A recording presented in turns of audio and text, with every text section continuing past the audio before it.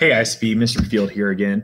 So we've moved on from the 5 types of chemical reactions, and now we're going to start looking at how to balance those chemical equations. So we went through the video yesterday on how to do that by hand, and now we're going to do a simulation to kind of help us out with that. So because I understand when we first learn how to do it by hand, it gets to be a little bit difficult. So yesterday we learned it by hand, started to attempt to do them by hand. And now today, this activity or this simulation is going to help us better understand how to do them in the future. So tomorrow we'll kind of keep going with it and looking at how to do them by hand. So we got a Phet lab that we're going to do today.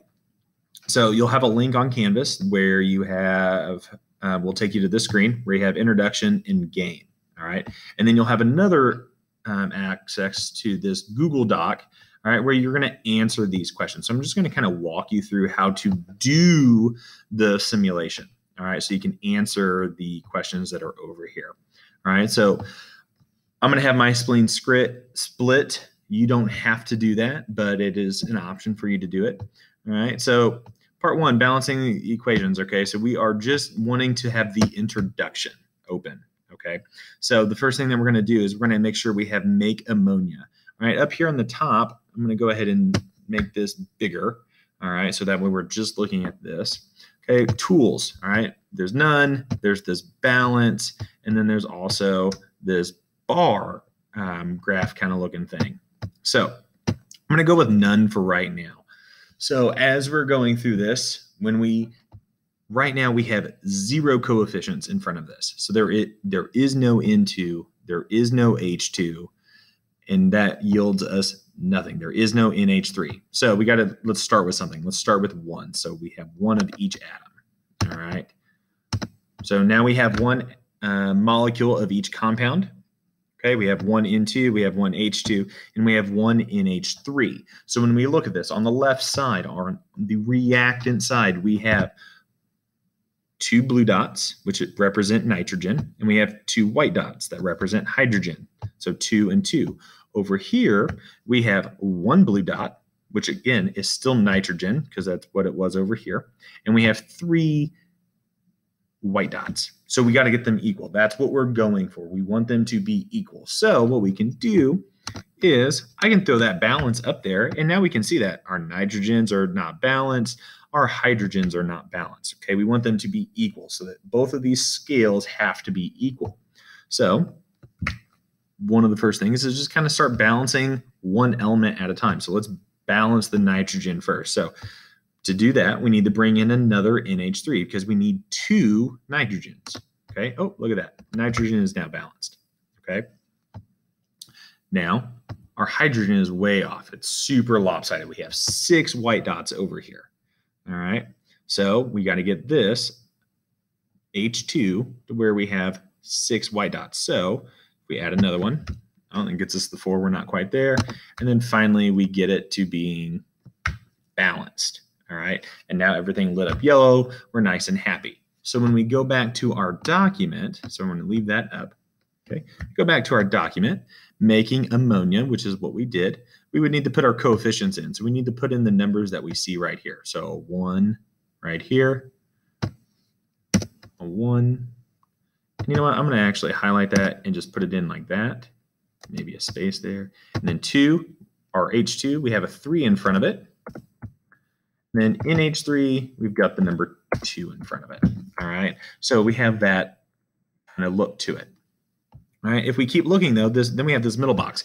Particle view. Draw what you see in the white boxes. So what we need to do here is we need to put basically what we see right here in these 2 white boxes in our simulation in this box. All right. So what you can do is go up to Insert, go to Drawing, hit New, and then do the scribble.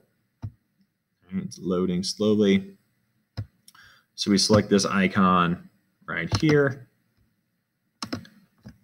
And then we say scribble, and then get that stylus out of your laptop and draw what you see. So we would draw kind of 2 small dots, or it's not drawing very well for me.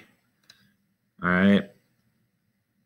And then we go on and so on and so forth. All right, so again, you can actually probably just use the shapes instead of the scribble now that I say that. So let's clear this real quick. Let's actions. Oh, that's not clearing it. Where's my eraser?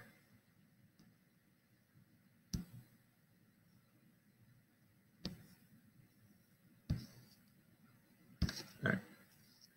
Again, I would actually, now that I'm thinking about it, let's just do the shapes. So we just draw a dot, draw another dot, get them combined, and then we get them inserted in to the picture. Okay, so that's how you do that part. Of course, my computer wants to move slow now that I'm trying to do this for you, help you all out with that. All right. So that's what that middle column says, is to draw what you see in those two boxes right there. All right.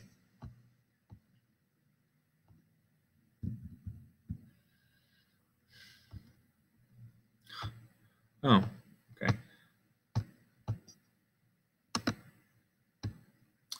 Okay, the last thing, the last column of it is to draw what you see on the scale. So again, it's going to be a 2 and a 2 for nitrogen, and then 6 and 6 for hydrogen. All right, so sorry about that. I don't know what happened to my Google Doc with that, but it definitely went away for some odd reason. So, yeah, sorry about that. So again, we'll go back and we'll look at this simulation. Okay, and then you have to do the same thing with separating water, or the decomposition of water, and then the combustion of methane gas. All right, so again, we can see a couple different things. We could have had it as bars to help us out, or none. Okay, the second part, after you answer a few questions, it asks you to do a game. So basically, you're going to go through all 3 levels, and it progresses, and it's going to be the same as the simulation, but it's got a bunch of various compounds that are chemical reactions that you have to get balanced. All right, so as you go through, you're going to play all 3 levels. Once you get finished and after you check it, so again, we got to make sure stuff matches up in terms of oxygens on each side. Okay, if I want to check this one, I hit check. Oh, it's not balanced. All right, I'm going to hit try again. Okay, and I'm going to keep going. If you don't have an answer, you can hit show why, and then it's going to tell you, it's going to give you those scales back, so that way it can give you a little bit of help. All right, so you're going to go through and you're going to try, and then you're going to move on to the next one because I had it show me the answer. We're going to keep going through, and when you're done, you need to write down what you got for a score out of 10 points. All right, so challenge 2 of 5, so it's the second equation. It'll give you a score that's based out of 10. You need to put that down on your Google Doc for level 1, and then you just need to move on to the second level, all right, and then the third. So you're going to do all 3 levels. All right, I want you to progress through all 3 levels and then put those scores down, and then you're going to just submit that assignment. So that way, this hopefully gives us a better understanding, since it's interactive, on how to balance chemical equations. So I hope this walkthrough video helped you out a little bit. Again, sorry that my Google Doc disappeared on me when I tried to do the scribble function. All right. Again, sorry about that. And if you have any questions, don't be afraid to hop in on the Zoom call, so that way I can help walk you through it again. But give this video a shot first. All right. Hope you guys are staying healthy and safe. See you guys in a few days. And this is Mr. Fields signing off.